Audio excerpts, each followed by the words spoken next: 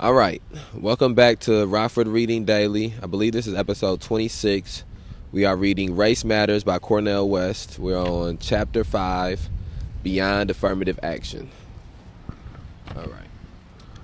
Institutionalized rejection of difference is an absolute necessity in a profit economy which needs outsiders as surplus people.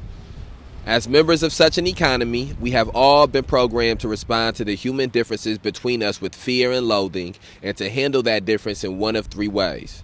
Ignore it, and if that is not possible, copy it if we think it is dominant, or destroy it if we think it is subordinate.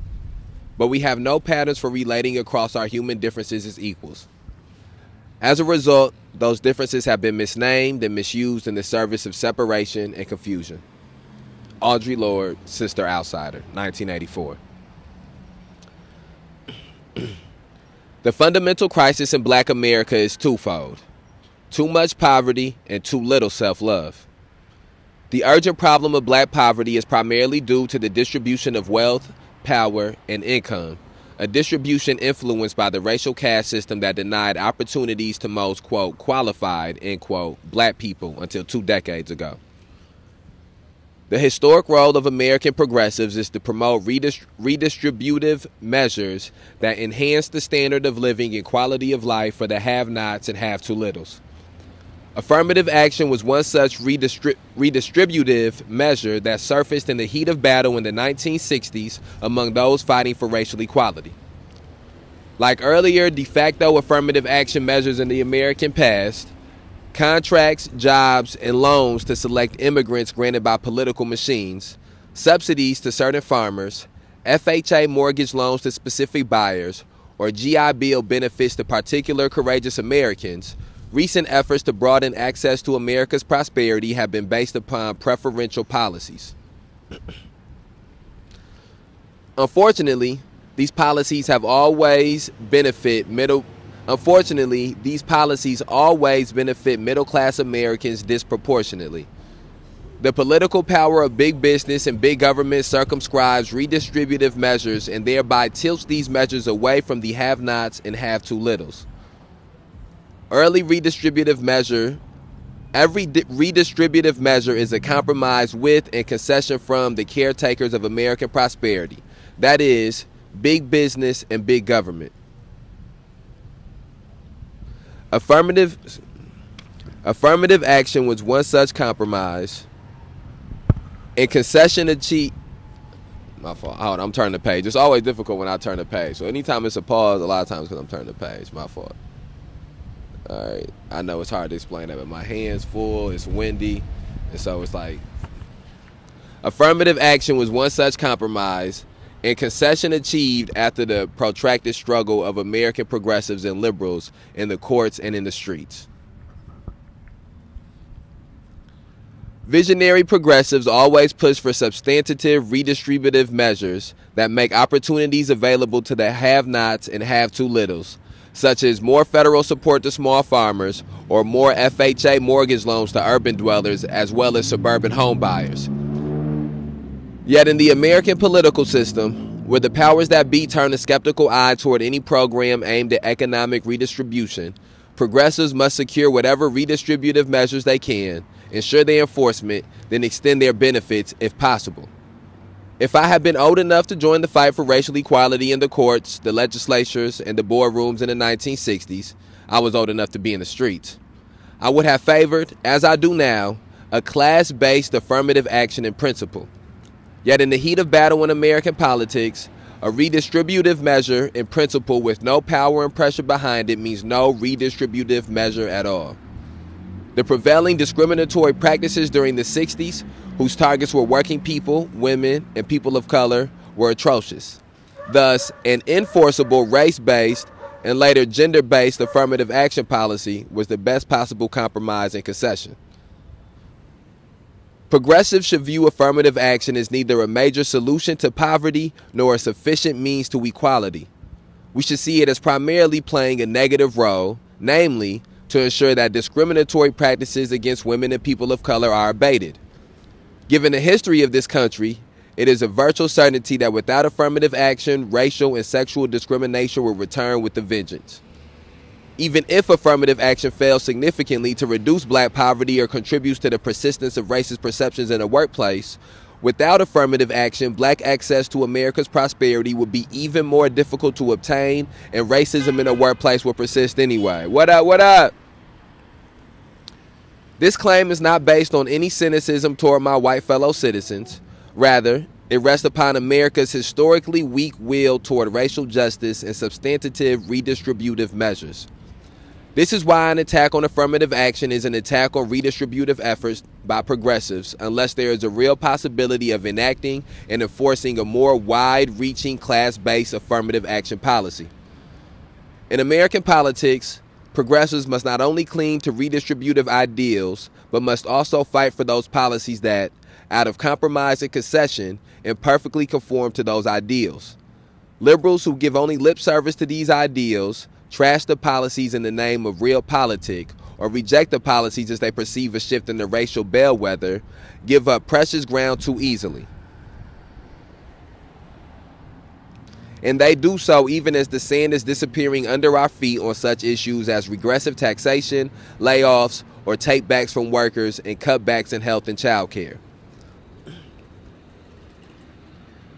Affirmative action is not the most important issue for black progress in America, but it is a part of redistributive chain. But it is a part of a redistributive chain that must be strengthened if we are to confront and eliminate black poverty. If there were social democratic redistributive measures that wiped out black poverty, and if racial and sexual discrimination could be abated through the goodwill and meritorious, it's not too often I run across a word I can't pronounce, or at least try to pronounce. Let me go back. Okay. If there were social democratic redistributive measures that wiped out black poverty, and if racial and sexual discrimination could be abated through the goodwill and meritorious judgments of those in power, affirmative action would be unnecessary. Although many liberal and progressive citizens view affirmative action as a redistributive measure whose time is over or whose life is no longer worth preserving, I question their view because of the persistence of discriminatory practices that increase black social misery and the warranted suspicion that goodwill and fair judgment among the powerful does not loom as large toward women and people of color. Okay, and then that brings us to a stopping point, and then Cornel West begins in the same chapter with I'm guessing a new overall theme. But what I want to touch on is where is it at? He spoke about how these affirmative action and was something that primarily benefited middle-class citizens. I want to find that. Okay. Like earlier de facto affirmative action measures in the American past, recent efforts to broaden access to America's prosperity have been based upon preferential policies. Unfortunately, these policies always benefit middle-class Americans disproportionately. And I think that that's something that we have to keep a mindful or put a concerted effort towards keeping at the forefront of the consciousness of people when they point to bills that have been passed in the past, or, man, who dog is this? My fault. We outside. I think we have to be mindful of this when we think about things that bills or that have passed in the past, or when we think about hearing political mouthpieces or politicians speak about things that they have done in office, or things that they got passed in office, or how many more jobs it was, or how many more people were graduating college or high school that are black, is remembering that these things are always and primarily geared towards people that have already, in some aspect, overcame the damages of poverty. these are things, and this is something that Malcolm X would speak about heavily during the 60s when the civil rights movement was going on, is that the things that were being struggled for and that were being gained, that they were disproportionately being gained by black people who were middle class and part of the bourgeoisie, and who already had in some manner defeated a specific part of the negative connotations that come with being black in America, and part of that is poverty and all the things that come along with poverty. And so I think that that's something that we have to have a concerted effort when we're speaking in the future about dealing with racial injustice, is that it's not simply just dealing with racial injustice for people who have access to mainstream America and are being denied it because of their skin color. It's about getting racial justice or struggling against racial injustice for the black people who deal with who are on the margins of the society as a whole, and are on the margins of society both because of their skin color, but also because of them being in poverty, because of the communities they come from, because of the type of generational issues that they have dealt with. And so that's one of the main things that I take out of that, is too often some of these things that have been deemed progressive bills or affirmative action or steps forward for Black America have been steps forward for a specific portion of Black America, have been steps forward for the Black America who is already part of the mainstream American society. In one way or another. If the elimination of black poverty is a necessary condition of substantive black progress, then the affirmation of black humanity, especially among black people themselves, is a sufficient condition of such progress. Such affirmation speaks to the existential issues of what it means to be a degraded African, man, woman, gay, lesbian, child, in a racist society. How does one affirm oneself without reenacting negative black stereotypes or overreacting to white supremacist ideals? The difficult and delicate quest for black identity is integral to any talk about racial equality. Yet it is not solely a political or economic matter. The quest for black identity involves self-respect and self-regard, realms inseparable from, yet not identical to, political power and economic status. The flagrant self-loathing among black middle-class professionals bears witness to this painful process. Unfortunately, black conservatives focus on the issue of self-respect as if it were the one key that would open all doors to black progress. They illustrate the fallacy of trying to open all doors with one key. They wind up closing their eyes to all doors except the one key. I fucked that sentence up. That was a good sentence. Let me try that again. They illustrate the fallacy of trying to open all doors with one key. They wind up closing their eyes to all doors except the one the key fits. Progressives, for our part, must take seriously the quest for self-respect, even as we train our eye on the institutional causes of black social misery. The issues of black identity, both black self-love and self-contempt, sit alongside each other. What up, bro? What up? You already know. Keep it in push. How you feeling? All right, bet. I'm going to be here. It's good seeing you. My fault, y'all. We outside. Okay. Progressives, for our part, must take seriously the quest for self-respect, even as we train our eye on the institutional causes of black social misery. The issues of black identity, both black self-love and self-contempt, sit alongside black poverty as realities to confront and transform. The uncritical acceptance of self-degrading ideals that call into question black intelligence, possibility, and beauty not only compounds black social misery, but also paralyzes black middle-class efforts to defend broad redistributive measures. This paralysis takes two forms: black bourgeois preoccupation with white peer approval and black nationalist obsession with white racism. The first form of paralysis tends to yield a navel-gazing posture that conflates the identity crisis of the black middle class with the state of siege raging in black working poor and very poor communities.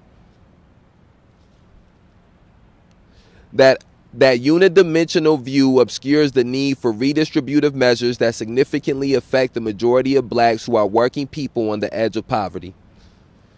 The second form of paralysis precludes any meaningful coalition with white progressives because of an undeniable white racist legacy of the modern Western world. The anger this truth engenders impedes any effective way of responding to the crisis in black America. Broad redistributive measures require principled coalitions, including multiracial alliances. Without such measures, black America's sufferings deepen. White racism indeed contributes to this suffering. Yet an obsession with white racism often comes at the expense of more broadly based alliances to effect social change and borders on a tribal mentality. The more xenophobic versions of this viewpoint simply mirror the white supremacist ideals we are opposing and preclude any movement toward redistributive goals. Man, this wind. I hope this wind ain't messing the mic up too much. All right, my fault, y'all. How one defines oneself influences what analytical weight one gives to black poverty. Any progressive discussion about the future of racial equality must speak to black poverty and black identity. My views on the necessity and limits of affirmative action in the present moment are informed by how substantive redistributive measures and human affirmative efforts can be best defended and expanded. And that is the end of Beyond Affirmative Action. Speaking on the, I'm gonna move this cord. I feel like this is I want to speak on the second half of that chapter. That chapter was basically split into two halves, and on the second half, Cornel West does what he's been doing throughout this book, and that is adds a cultural element or speaks on a community element or philosophical element that he has attached to the political element that he's touching on. And so just as he did when speaking about black conservatives, just as he did when speaking about black liberals, just as he did when and in each chapter he's taken the time to not only talk about the political implications, the type of policy changes that are necessary, but also speaking about the type of the societal implications of things, the community implications of things, the cultural implications of things. And I think that that's one of the things that is very necessary for the dialogue that we need to have, is to have it on a full spectrum and not to have it isolated. I think that's something that's important about informing people about these issues, informing people about police terrorism, mass incarceration, and racial injustice. Is not only speaking about it from the standpoint of of policies or the standpoints of laws, but also speaking on it on the standpoint of what it does to homes, what it does to neighborhoods, what it does to people's psyches, and what it does to people's emotions. And those are all things that are just as important. I think that is when you start to really understand the gravity that all of these things have, is when you can see them on a full human scope, full human level, and not just on a systematic level. I think that that's the number one thing that I pull away from so far from going through and reading Race Matters again, is the human element that Cornel West adds in there. And of course, some of that human element he adds in there is his opinion, and is his philosophy, and is his beliefs, as he's sort of attaching that to things that are more concrete, statistical facts. But I think that is what we need. I think that it's important, and he's done that well in here, I believe, is separating statistical facts from philosophy. And in that chapter it was done, I think, probably in the best ways, because it was a shorter chapter. I also take from this, because I have a few pieces highlighted in here. I want to read this sentence one time. Unfortunately, black conservatives focus on the issue of self-respect as if it were the one key that would open all doors to black progress. They illustrate the fallacy of trying to open all doors with one key. they wind up closing their eyes to all doors except the one the key fits. And I think that's one of the things that's most important about what up. I think that's one of the things that's most important about that chapter as well, as it points out the dangers of having a mentality or ideology that's centered on absoluteness, that's centered on your way or the highway, you know, because it gets you into a place where you can't see the other the options that you have at your access that could help you to defeat some of these things. I think that's one of the things that's important about us moving forward here, is that we have to be able to build these inroads and build bridges with people who have dealt with some of these negatives from different spectrums of the society, from different areas of the community. And I don't think that adding more people who have dealt with these things from different communities or from different perspectives dilutes the black perspective, or dilutes the your perspective if you're not black, and if you're Hispanic or Middle Eastern or a woman. I don't think you get diluted from adding these other experiences into your struggle, or into your organization, or to whatever it is that you're creating. I think that it empowers you. I think that when you can understand that no specific struggle or no specific oppression or exploitation is more important, but they all have their own histories, they all have their own legacies, and you have to remember which histories and legacies have existed, you know, and in which manners that they have existed. But that's just, you know, history and understanding of history. And when you have that understanding of history, then you can have black poor people working aside white poor people, working aside second generation Hispanic poor people, and none of them, and indigenous people, with none of these groups or classes feeling as if they're taking away from what their specific struggle is as they work towards trying to get to you know, equity and equality in a society. And so that's going to bring us to the end of chapter 5. We're going to get ready and we'll start chapter 6 on the next episode. We kept this one down between 30 minutes. That's because the chapters were shorter, so that worked out perfect. Share this on whatever platform that you're listening to it on. We're reading Race Matters by Cornel West. Be on the lookout for the next episode of Rockford Reading Daily coming out tomorrow. All right, we outside.